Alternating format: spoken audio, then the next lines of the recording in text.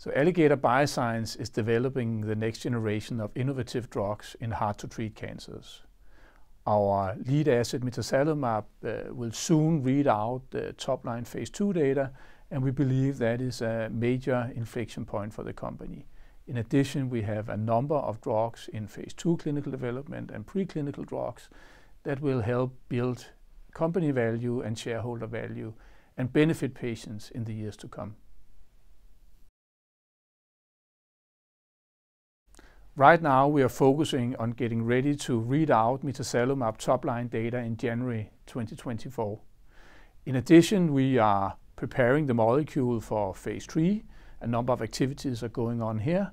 And then, of course, we are focusing on advancing our other clinical programs and preclinical programs to ensure that we get these drugs moved forward as fast and efficaciously as possible.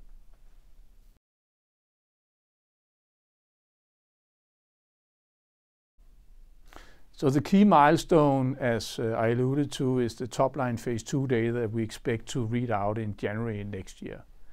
In addition to that, we expect to read out the first interim data from our phase 1 study with 527, another clinical stage molecule.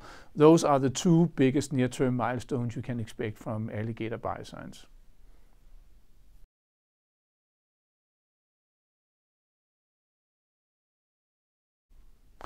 So assuming a positive readout of the top-line phase 2 data from mitazalimab in January, we of course expect a significant licensing agreement with mitazalimab.